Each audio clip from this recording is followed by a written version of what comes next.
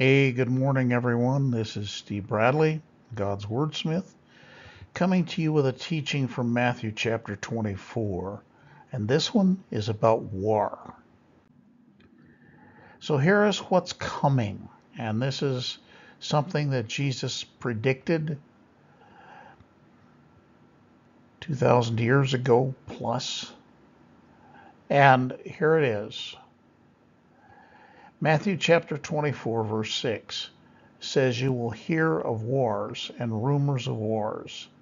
See that you are not troubled, for all these things must come to pass, but the end is not yet." And then on the other hand, he also said, "Fear not, little flock." That's you if you're a Christian. "For it is the Father's good pleasure to give you the kingdom."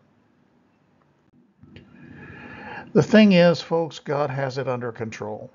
Whatever you think about developments in the Middle East, in Europe, the rest of the world, you should know that what you see today is part of God's plan.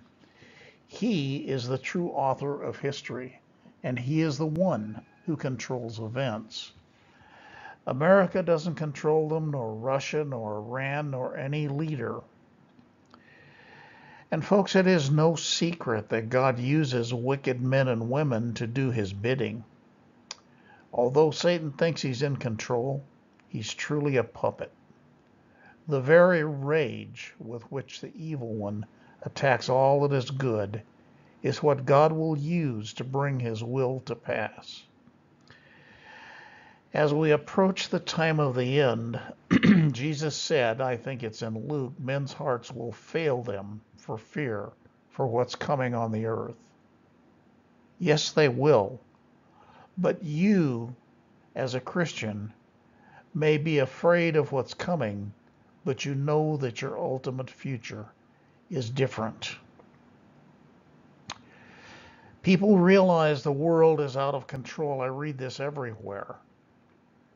You don't need to be afraid if you're a child of God, because you know that whatever happens here is not the end. God is in control of every event.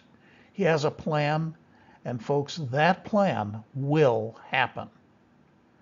"Blessed be the name of God forever and ever," said Daniel, "for wisdom and might are His. He changes the times and the seasons. He removes kings and raises up kings." And for you folks, He gives wisdom to the wise and knowledge to those who have understanding. And you can have that if you read the Word of God and spend time in God's presence. He can show you. The question, of course, that comes up is, what's going to happen to me? What about me? Well, you are not in control.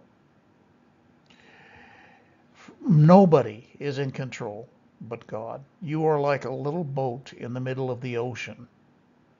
The waves may throw you around, they may pour over the sides, but God made the ocean.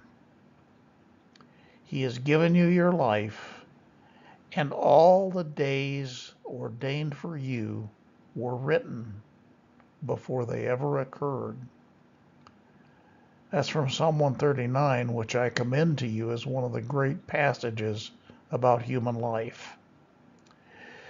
The one thing to which you must hold is the fact that God will lead you wherever you happen to be, wherever you are, whether in Europe or Africa, whether you are in the UK, whether you are in the US, whether you are in Israel. If you're a Christian, God is going to lead you. He's going to direct your steps, and you will dwell in the house of the Lord forever if you're a child of God. The world is passing away, John said, but he who does the will of God abides forever. Today, in this life, He will not leave you.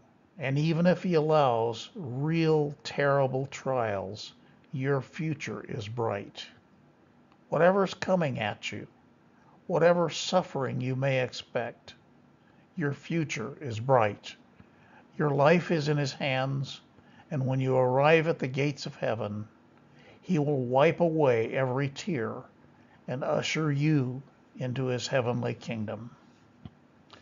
As I remember someone saying many years ago, it's cloudy today, but the future is bright and sunny, and I have a great inheritance.